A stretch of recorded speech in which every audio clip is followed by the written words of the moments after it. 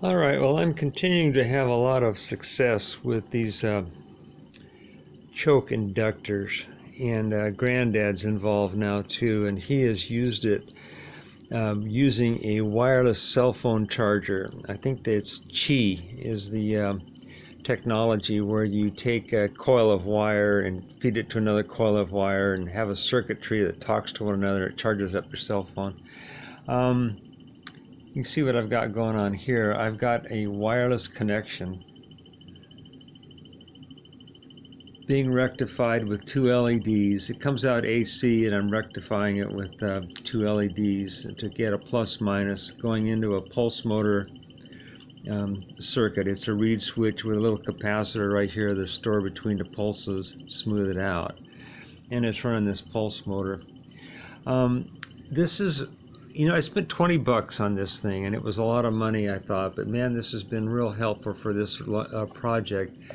This was a real successful one, this big one, this one here, but all of these are really interesting to try in different experiments, and you've got enough there for a lifetime if you want to spend your 20 bucks and get this.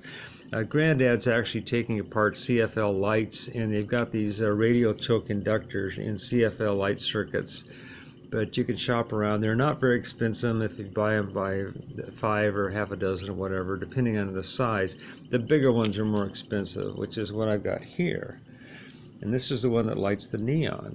And I've shown that a bunch of times, but it'll do it on this too. See if I can get it to go here. There it goes. And this is this cell phone charger. And the inductor is bouncing the voltage up high enough to light the neon, and that's the guts out of a neon light bulb, 110 volt neon light bulb.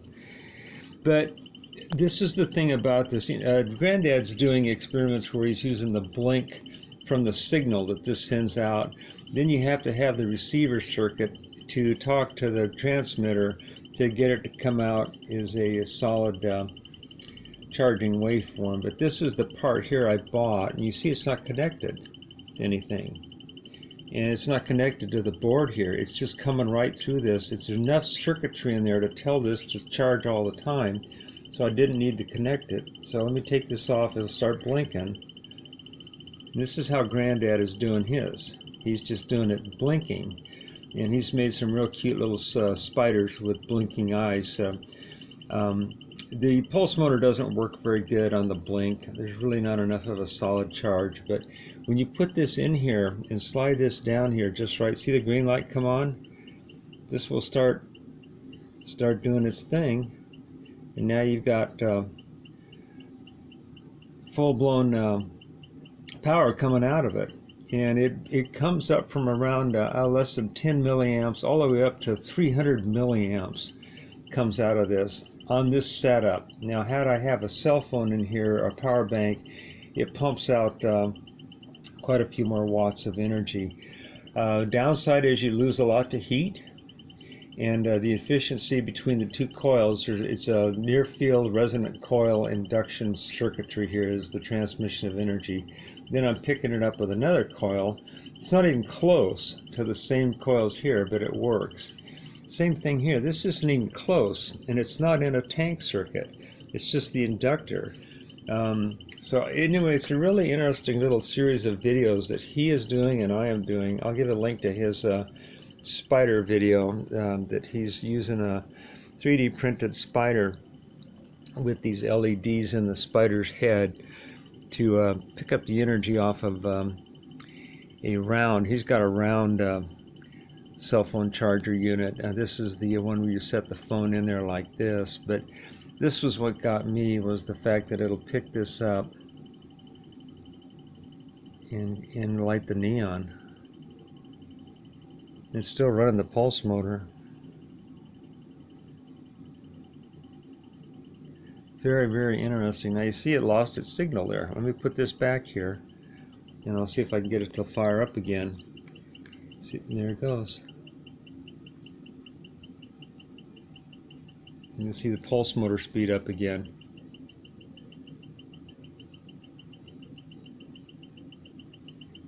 But Yeah, this is rather interesting. This is this wireless transmission of energy. It's not connected using induction. It's the induction, the near field induction method of wireless energy transfer.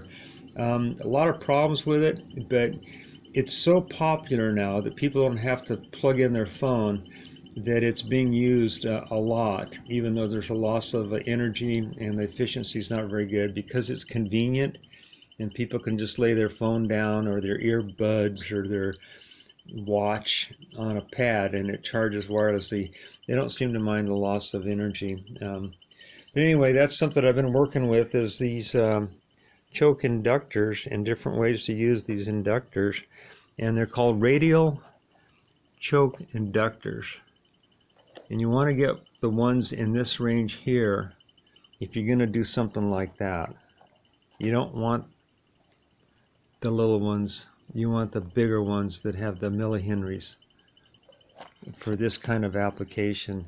I did quite a bit of work on this years earlier with Dr. Stifler and some of the other people on this wireless transfer of energy. It really hasn't advanced as far as I thought it would advance. This witricity really isn't where I thought it would be after all these years. But anyway, this was a fun experiment. I got a big bang out of it, and I think Grandad is too. Talk to you later. Thanks for watching.